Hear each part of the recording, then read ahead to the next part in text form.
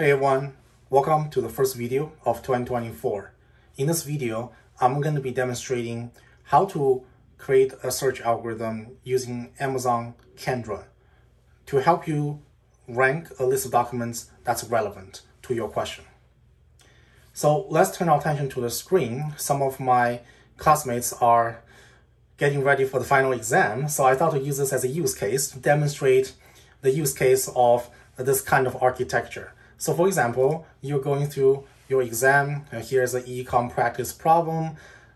Problem number 1 is about taxi cab example, right? Perhaps I remember taxi cab, but I don't really remember that's where the document is, right? So let's use as a use case, and then let's check our ground truth. In this case, I know that this example come from the PDF document questions L6 to L9 plus answers.pdf. So let's try to use this highlighted text as a search query. Let's see if the algorithm gives us the right document. So let's go to our app. Here I already coded it like this. Let's enter our answer here. That's the question we want to ask, right? Because we don't know where the document's coming from. So we hit submit. And then boom, there you go. It gives you 2 responses. The first response is the raw output from the algorithm.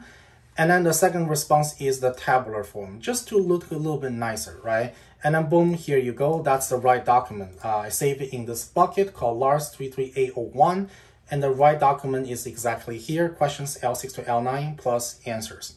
And then there are a couple of texts here.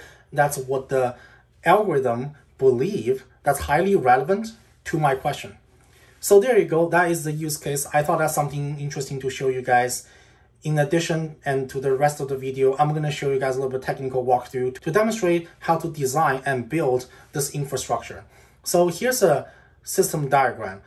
User can, of course, upload data. It's a S3 bucket. You can upload PDF to an S3 bucket.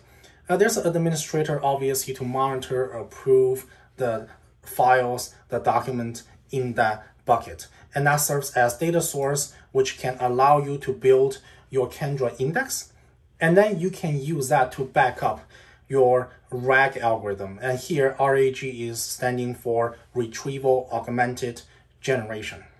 So this particular video is talking about just this Kendra Index building block. So that's the idea, right? How do we do it? We do it on AWS. So here is my AWS console. I am now looking at the Lambda function. And in the Lambda function, first off, we have code. This code is where the Kendra client is being called and where the function passing the user query. So all the magic happens in here. And then, of course, you have to extract the content, right? Otherwise, you see a huge chunk of a JSON file that you don't even know how to read it. So you parse the content and then you return it as some sort of HTTP body, right? And the reason we do this is because we want to create a GET request using API gateway. So of course, that's how we interact with this Lambda function, right? You gotta stand up some sort of API. That's the API I already created. That's the endpoint. And here it's a GET request. So there you go. That's how the API is stood up. And that's what the function is doing. Now let's go to how I wire the app together, right? So let's go to my Streamlit application. That's the function. In this function, I have an invoke URL, I have a user query, and this request method is going to send the full URL along with the user query using that API that pointing to that Lambda function. And then that's going to give you some sort of response back. You extract the text, boom, there you go. That is the output that you can work with. So then in the end, I have this chunk of code here to actually call that function, invoke that API, get the response back, and display it on the screen in some sort of table using Panda data frame. So there you go. Hope you like it. Hopefully this makes sense, and this gives you some idea of how engineers wire the system together.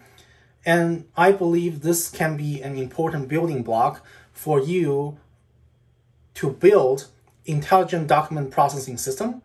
And I believe Kendra can be a good building block inside of that system to help you rank documents, to query documents, and so on and so forth. Specifically, In this case, it gives you that particular ID of that PDF document in your database. So there you go. Hopefully this is a helpful episode to kick off generative AI in 2024. And I'll see you guys in the next episode.